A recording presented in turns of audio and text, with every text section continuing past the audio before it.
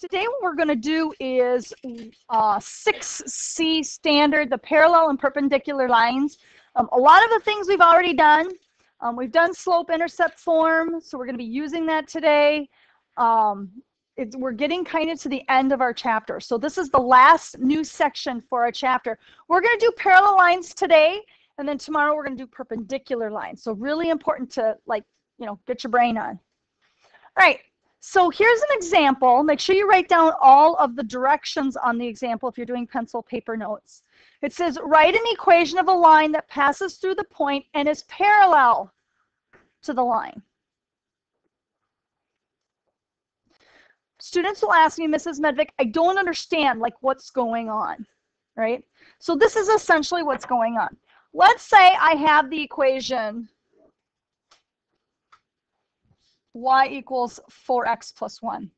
And I've got this point, right? And here's the point. What they're asking you to do is they're asking you for the equation of a line that's parallel to the black line and goes through the blue dot. So they want an equation for the blue line. That's what they're asking you to do. Now, you'll notice that they did not give you a graph. So they don't want you to graph it and find it out that way, even though you probably could do that. But that's not what they're asking you to do. Okay? So this is what we're going to be doing, and this is how we do it. If I take a look at this equation, remember it follows the form y equals mx plus b. What's my slope of that line? It's 4. So I'm going to write m equals 4. And then I'm going to draw a little ray, and I'm going to draw a symbol for parallel lines. You go, Mrs. Medvick, why did you do that? Well, this is going to help you tomorrow when we do perpendicular, because it's going to be the same format. It's just going to be a little bit different, right? Now, the new line that's parallel to that, what do I know about parallel lines? They have the same slope. So if the old black line is 4, I know the new blue line, the slope is going to be 4. It's going to be the same, and that's okay. Right now, I'm going to use y equals mx plus b. And I'm going to take the point that we had, the xy of that point, and I'm going to plug it in to find that new equation. So the y is going to be 4 for my ordered pair. My m is going to be 4, right? Because it says m equals 4. My x is going to be 2 for my ordered pair plus b. Why don't I put a number in for b? Because that is correct. That's what I'm trying to solve for. That's what I'm trying to find, right? And we've done this before, haven't we? Yeah, so if you've been doing the homework and keeping up on it right along, this is going to be like, oh, I get this. This is super easy, right? So I'm going to go ahead and solve for b. So 4 equals 4 times 2 is 8 plus b. And then very good, I subtract my 8. Make sure you show this work. Negative 4 equals b. Now, this is where a lot of you had trouble on your quiz. You could find the slope and you could find the y-intercept, but you didn't bring it together, okay? You got to make sure that you can bring it together. So y equals, my blue slope is 4x minus 4, and I'm done. This is my equation. And that's it. That's all it is. Questions? All right, let's move on and look at this equation. All right, what's my slope on this line?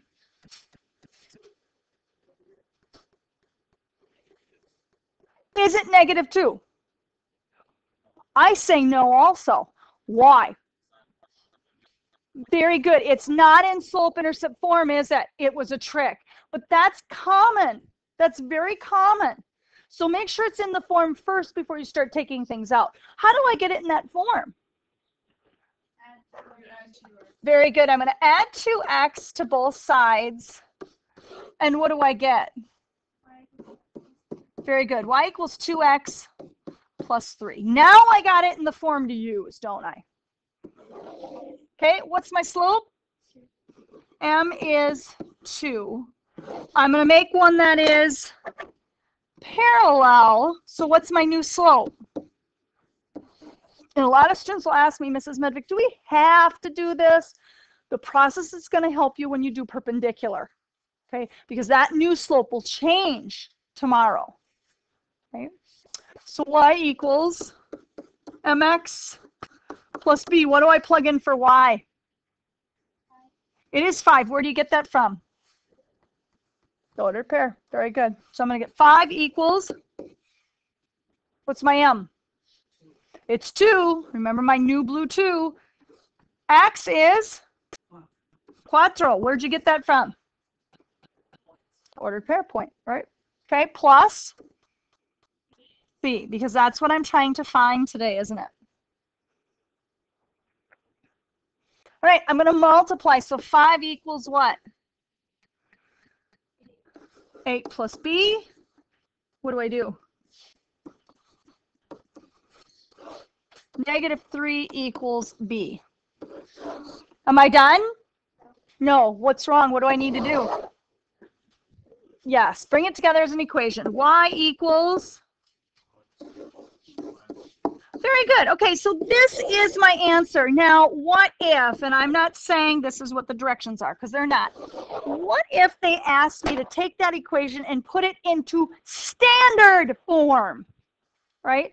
Is this in standard form? No, it's not. So let's just say it said that.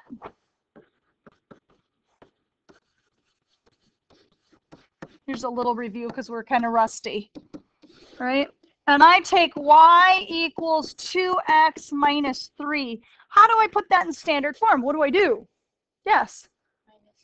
Very good. I'm going to subtract 2x from both sides.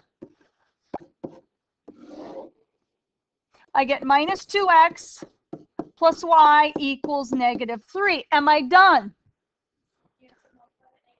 Why? Very nice. Absolutely.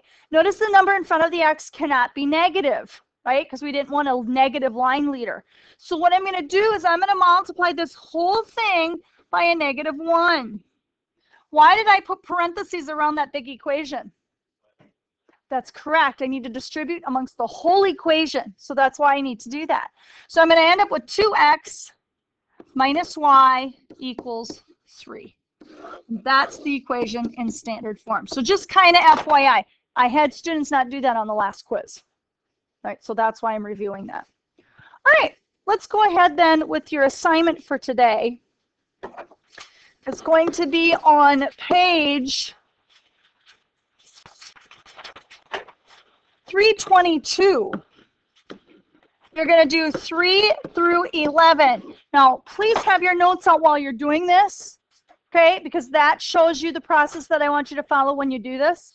When you're done, you can check your answers with my book, and then you can turn it in. And I still have several assignments out for some of you, so make sure that you get that in 2 weeks before the end of the semester.